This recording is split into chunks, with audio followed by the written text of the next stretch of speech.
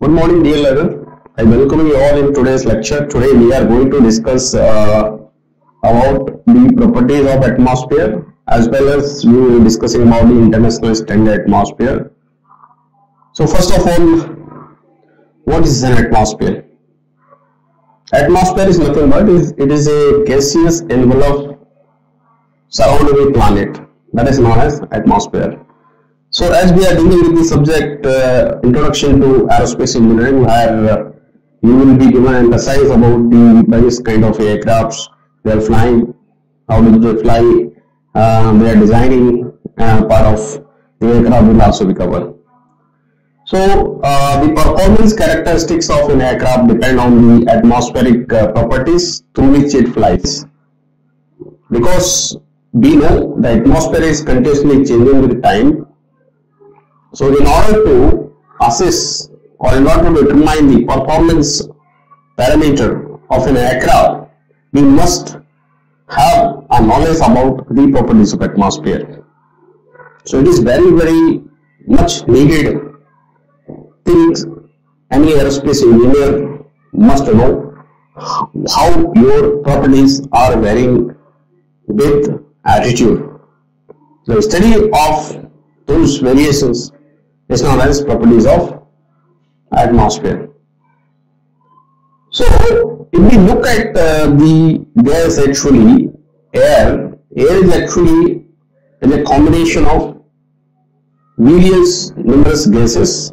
So if you look at the composition of air, so it will have 78% nitrogen and 21% oxygen, and the remaining portion other gases like argon, etc. will be present. So this is the composition of air.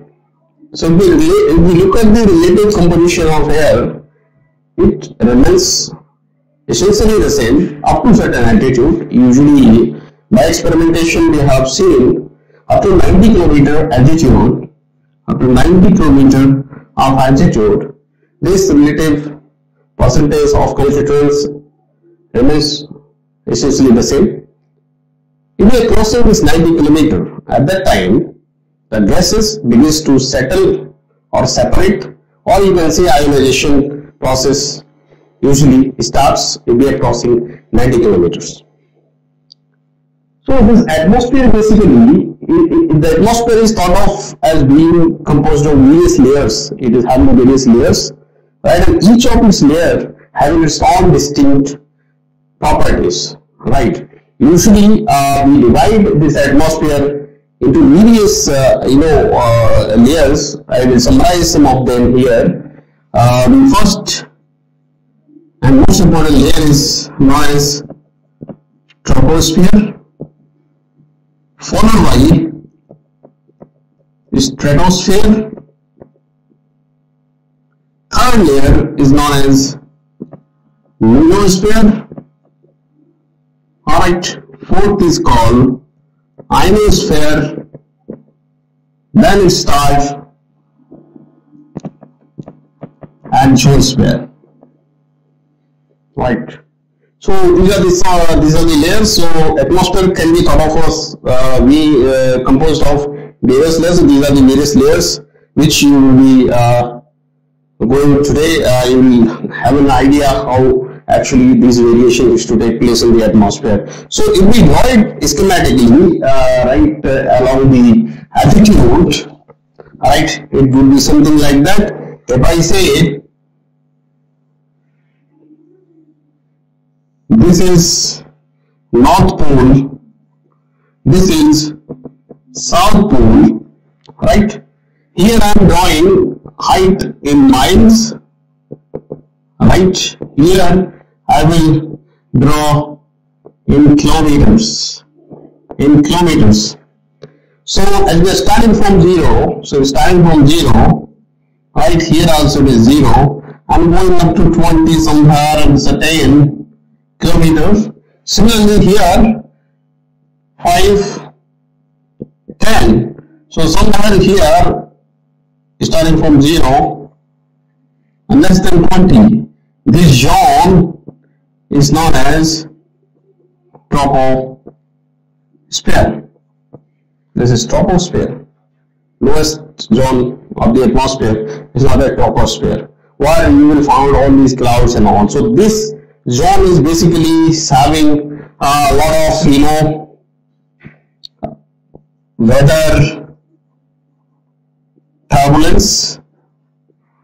Weather turbulence will be present, gusts and wind shear. So this will be mostly cloudy and stormy zone, right? Is very nearest to the earth, is the troposphere. And beyond that, if you are crossing around 11 kilometers beyond that, if you are going up to 25 kilometers or 50 kilometers, so I will draw here, this used to extend up to 50 kilometers. So this is 50 kilometers, and here if you look at this around 30 miles. 30 miles, this zone is stratosphere. So in this zone, basically your ozone layer will also be present. So ozone layer will also be there. So this is ozone layer will also be present within this 50 kilometers altitude. So in this zone, if you look at here, I said this zone lot of cloudy and stormy, and in this zone your airflow will be steady. So steady airflow, right? Steady airflow will be available in this zone, that is stratosphere. So the moment you cross 50 kilometers, which is 90, and beyond 90 if you are going, then ionizations will start. So ionization will start somewhere here. So if I say this, I am extending it, it's going up to 500 kilometers. 500 kilometers, here it is going to 300 miles. So this zone is ionosphere. So as the name itself saying, ionosphere, a lot of positively and negatively charged particles will be present here, right? Or electromagnetic phenomena will happen. So electrical phenomena will involve here. So electrical phenomena, right, will happen. Positively, negatively charged particles. Charged particles will be present in this zone, right? Ionosphere.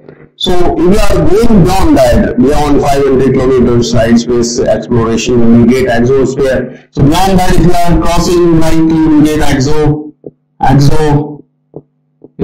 So this is the zone basically where you will get rarefied gases. Alright. So beyond 500 kilometers and all, it will be rarefied gas. So this is the basically variation of atmosphere starting from mean sea level, and so roughly you can say the troposphere starts from 0 kilometers and goes up to 11 kilometers. So if you are crossing from 11 and going up to 50 kilometers, this zone is called stratosphere, where steady wind will be present. And beyond that, if you are going, it will be a positively negatively charged particles will be present, and ionization will happen with the gases. Right, beyond that it will be exosphere, right, mesosphere and all will be coming with the picture. For aerospace applications, particularly for aeronautical applications, they are basically used only with troposphere and stratosphere. Most of the aircraft used to fly within this zone up to 25 kilometers. Hardly we cross that limit, so that comes under the troposphere and stratosphere. So troposphere is nothing but it is a region basically. It is very, very important for the pilot concept. Alright, so in this zone, in this layer, alright, all these clouds, things will be there. So wind, if you look at the wind, the characteristic, right, a lot of gust turbulences will be present in this, right, mostly gusty, and in the zone it is. And in this zone, basically your temperature decreases steadily. If you are crossing this 11 kilometers, then your wind will become almost steady. So temperature variation will be constant, right? It's not going to vary in this zone, stratosphere. So in stratosphere, temperature remains constant. Other things will not vary. So this is basically the atmosphere, right? What are the different layers? These are the different layers. Now come to the standard atmosphere. Why do we need it? Right, basically.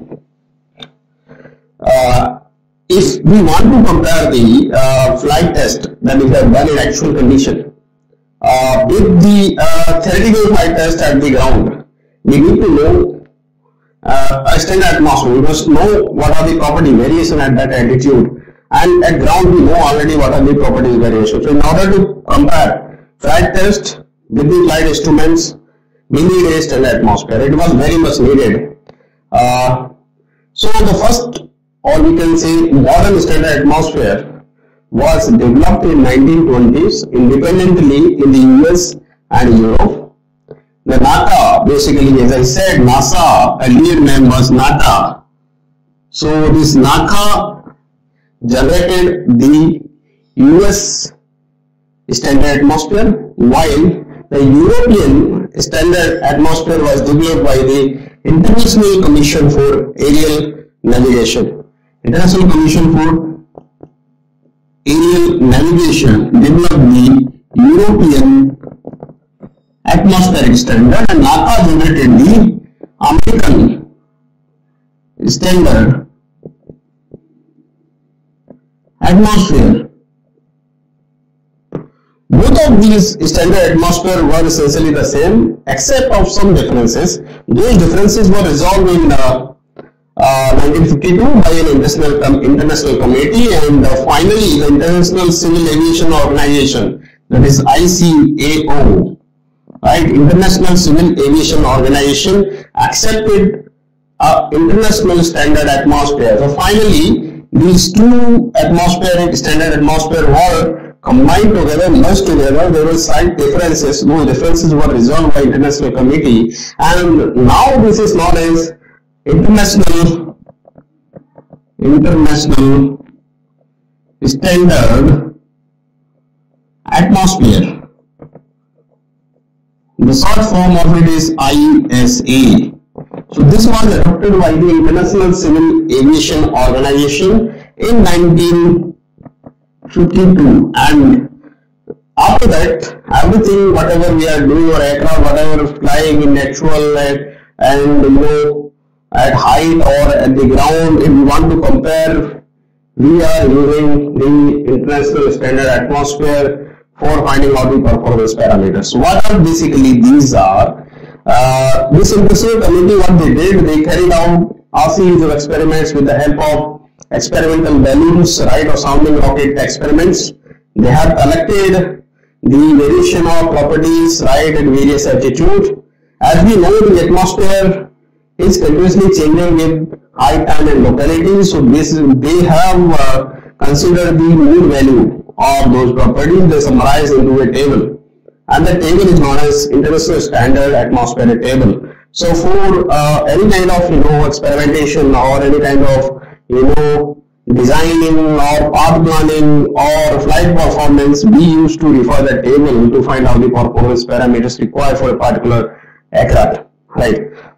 So if you want to define what is the international standard atmosphere, these are the set of imaginary set of values for the properties of atmosphere at various altitudes, right, given by the international agreement, is known as international standard atmosphere.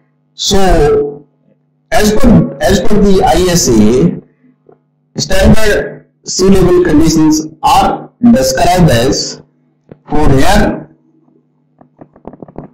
we consider standard pressure at sea level, usually defined by P naught 101325 Pascal, right? Or you can say or 101325 Newton per meter square, both are same. Right, 101325 Pascal. This was designed by the international agreement, right, or ISA, for air at sea level. P naught is this. Similarly, we can say T naught or TC level is 288.18 Kelvin, right? 288.18 Kelvin, and the density for air at sea level is 1.2256 kilogram per meter cube. So these are the standard values at sea level, right, particularly at sea level. So these are the reference values. So by considering this as a reference value, you can find out the corresponding local properties at any altitude. And how actually we will find it out, we will have a